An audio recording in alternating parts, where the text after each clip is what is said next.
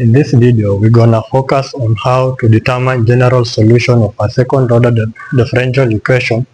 Let me show you to solve them step by step and actually enjoy it. So, we ask to determine general solution of the following differential equation. This is second differential equation because it has power of 2 on d and on x squared. So first step, we'll write into d operator form.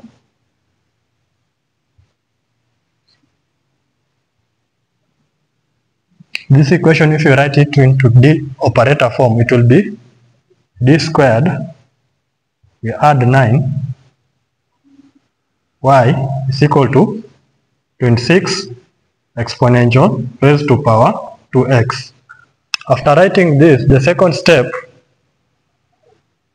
we are going to write into auxiliary equation. The auxiliary equation, it will be m squared plus 9 is equal to 0. We only write this function into m squared plus 9 is equal to 0. So to solve this equation, m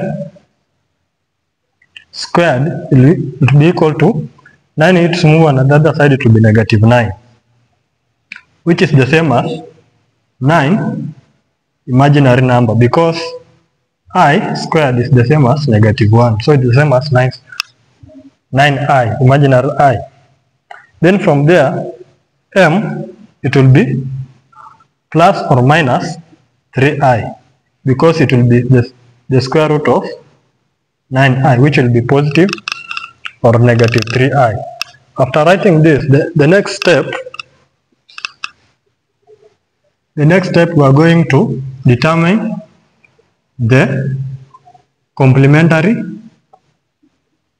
factor, which will be the same as u is equal to, because it is positive negative 3i, this is conjugate complex number, and the conjugate complex number, it will be the same as exponential alpha x, open the bracket, a cos beta x, we add b sine beta x. From this auxiliary equation, because the constant is the same as the alpha, so and we don't have in the equation we don't have the constant, so it will be exponential 0x a cos beta is the same as the coefficient of imaginary number, which is 3. So it's going to be 3x plus b sine 3x, which will give you, because a number raised to 0 is 1, so it will give you a cos 3x plus b sine 3x.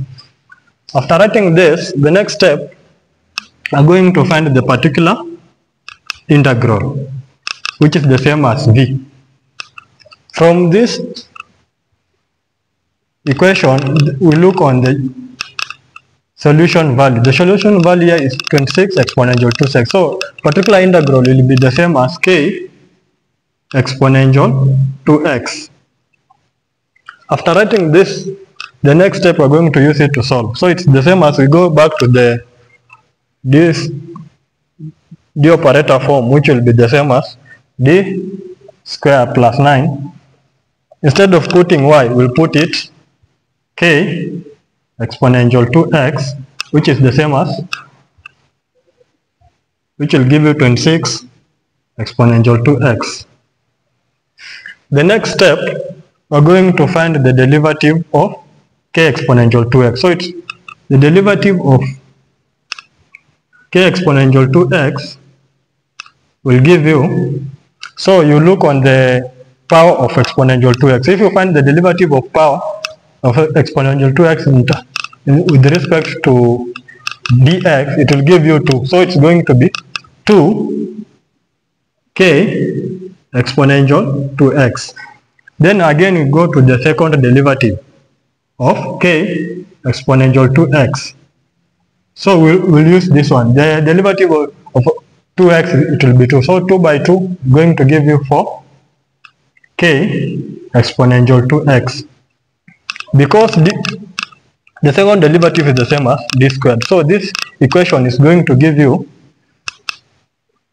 it will be 4 k exponential 2x. We add. We're going to add, we will multiply 9 by k exponential 2x. So it's going to be 9 exponential k 2x, which is equal to 26 exponential 2x. Here we can add because it's like time. So it's going to give you 13 k exponential 2x, which is the same as 26 exponential 2x. We can cancel exponential 2x. So it's going to be 13k, the same as 26. So k is going to be both sides by 13. So k is going to be 2. Then you go back to particular integral. So particular integral v will be the same as 2 exponential 2x. Then we finalize. The general solution will be y is equal to u plus v. And u here is ax cos 3x b plus b sin 3x. So it's the same as, this is going to give you y is equal to a cos 3x. We add b sin 3x, and we add our v is 2 exponential 2x. Thank you for watching my video. Welcome on the next class.